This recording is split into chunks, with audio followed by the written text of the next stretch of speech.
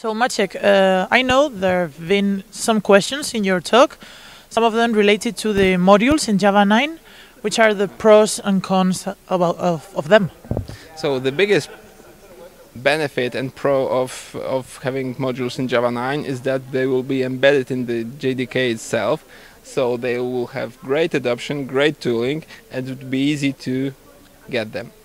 The biggest cons are, the first one is that they are not here yet, and they won't be here for 2 months or 2 years, who knows. And the second one is that they suffer from some design decisions, mostly dealing with the simplicity of their usage and the fact that they were designed more to, I would say, to modularize the JDK itself and not to enable us developers use the JDK modules to use in our applications.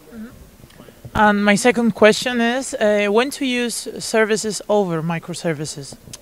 Well, I believe that if you have smaller application and you don't have, or if you don't have proper DevOps, for example, you are embedded in some enterprise culture with firm separation of the development operations, you shouldn't pursue microservices. You should look to modularize your code in different ways. For example, using Java modules, OSGi and stuff like that.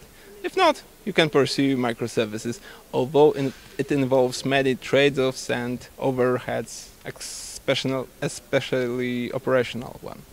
Okay, thank you for your time, Maciek. Thank you.